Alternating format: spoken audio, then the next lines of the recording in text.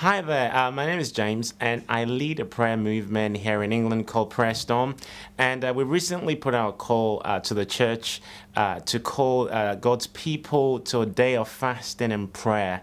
And I'm just wanting to do a short video just to really talk about fasting, because the more I've kind of talked to people about this, I realized many Christians, many young people have never fasted before and don't understand the purpose of fasting and don't understand the power of fasting and all that kind of stuff. So I really want to do a really short video to, I guess, just give some insight into why we fast, how to fast, and all kinds of questions that I think people tend to have when it comes to fasting. So to start with, I want you to understand that fasting is not for super spiritual Christians. Fasting is not for special people. You know, fasting is simple and fasting is for everyone. Well, we fast first and foremost, I believe, to humble ourselves before God. Fasting doesn't change God. Fasting changes you. So when we fast, we quieten the desires of the flesh so that the desires of the spirit and the appetite for God would increase, and we can hear God clearly. So we quieten the flesh so that the voice of the spirit is louder.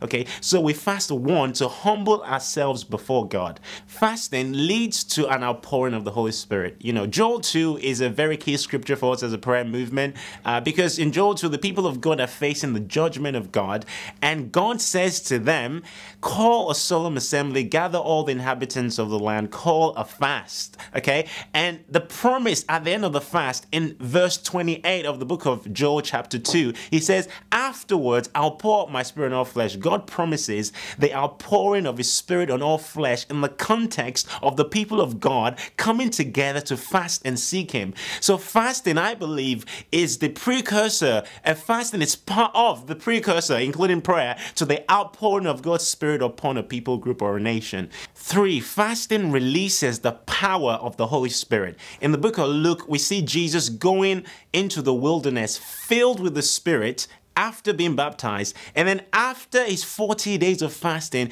it says he comes out of the wilderness in the power of the Spirit. So there's a difference between being filled with the Spirit and moving in the power of the Spirit. Number 4, fasting sharpens our spiritual gifts and our awareness of the Holy Spirit. When we fast, we become more sensitive to what the Holy Spirit is doing, and our hearts become more awakened and aware of his presence.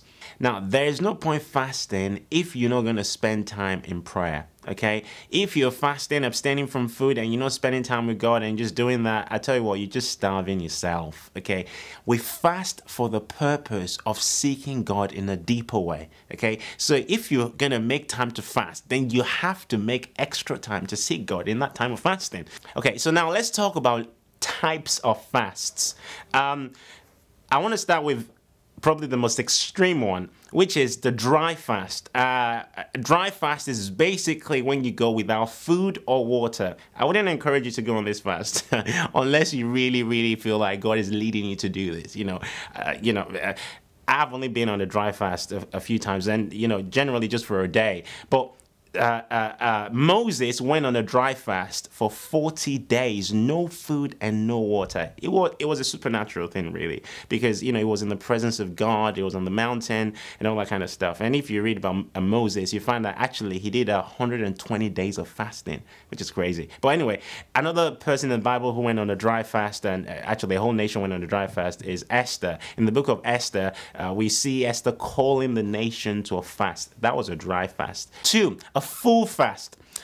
A full fast is when you go without food, okay, but you have water. And sometimes I would have water and liquids. I put those in the same category, really, because like me, most people, you're working, and when I'm doing a full fast, I've got to have some bit of energy, so I have liquids. So a full fast basically is no food but water and liquids. Or some people could do just no food and just have water. Number 3, a partial fast. A partial fast is when you skip certain meals. So, I'd like to, when people have never fasted before, I generally would encourage them to start this way, as opposed to just going, for a 40-day fast out of zeal. I wouldn't encourage anyone to do that if you've never fasted before.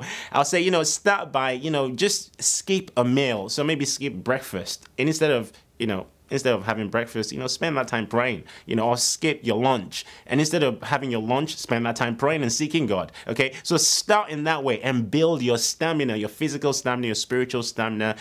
So I'd encourage people to start on that basis if you've never fasted before. But a partial fast is basically skipping a meal. Number 4, a Daniel fast. You can read about this in the book of Daniel. Basically, it's water and vegetables. And if you search online, you find all types of Daniel fasts, okay? With the Daniel fast, you obviously eat, but, you just eat in certain foods.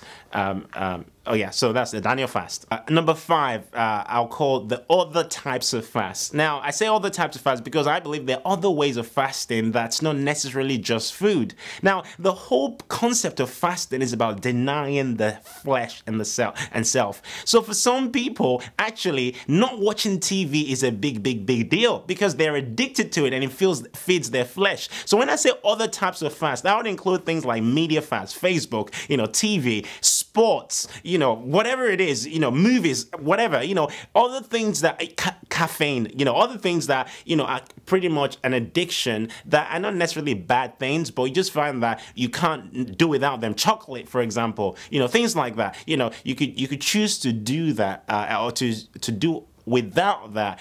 And that could be a legitimate form of fasting because you're actually abstaining from things. And as you abstain from those things, you're giving yourself more to seeking God. Okay, so some guidelines when fasting. 1, be wise. Okay, don't do anything stupid. Okay, if you've got health issues, if you're pregnant, if you've got eating disorders, then I wouldn't be expecting you to be going on a food fast. Okay, and if you've never fasted before, don't just decide, oh, I'm going to go on a 40-day fast, no food, no water, to become some sort of spiritual whatever, okay? Be wise, okay? Combine wisdom with your faith, okay? And think before you do stuff. Number 2, be accountable, okay? Especially for those of you who are under 18, you can't just decide not to eat. Your parents are like, what are you doing? What's going on? You gotta be open about what's going on. You gotta talk to your youth leader. You gotta talk to your parents about what you feel God leading you to do. And I would say, take their advice and encouragement and let that spur you on in what you're doing. Don't try to fast in isolation, okay? I don't believe in that. If you're not under 18, the same applies. I think we all need to be accountable because even as you fast, there are times when you're going to find it hard. And because you've already opened up to, someone, your leader or, your pastor or your parent or whatever, that you're going to go on this fast, then, that's a form of accountability. So when you're struggling, they're there to help you and encourage you through it. These are words from David. I will not give God that which cost me nothing. I believe fasting actually costs, and sacrifice releases spiritual power. So for me, for example, Daniel fasts doesn't seem to cost me anything. And for some people, it's a big deal to go on a Daniel fast, just vegetables and water. For me, it's like, I feel like I'm eating. So I wouldn't do a Daniel fast because I don't feel like it costs me anything. Whereas I might choose to do other forms of fasting that I feel is quietening my flesh, and it's a cost to my flesh. Number 4, if you fail during your fast, if you end up eating, if you end up doing whatever that you were thinking you weren't going to do as you're going to be fasting, don't get under condemnation. Just start all over again and ask God for grace, which leads me to the last point. Ask God. Number 5, ask God for grace. It takes God to love God. And it takes God to be able to seek Him in an intense way. So ask Him for the grace to fast and pray. I've been on many fasts in my life and I've seen the power of fasting. I've seen God move. I've seen just amazing things happen in times of fasting and seeking God. So I know the power of fasting. So I'm making this video to encourage you to tap into what's already made available to you. Now, I also want to make it clear, with fasting, you're not trying to earn anything from God. Fasting does not earn you almost like special points, okay? Fasting just positions you to receive what's already been freely given to you. If you have more questions on fasting, I'd encourage you to comment on this video or send us an email or something. Now, there's so many resources online about fasting. So many books have been written about fasting. I encourage you to read materials from people like Derek Prince, Mike Bickle. I think there's Jensen Franklin. I don't know if I said his name right, but he's written, I'm sure, a couple of books at least on fasting. So there's so much out there. So I want to encourage you to join us on this journey as we gather together to seek God for awakening in this nation. If you want to find out more about Prayer Storm, just go on our website, prayerstorm.org. God bless you.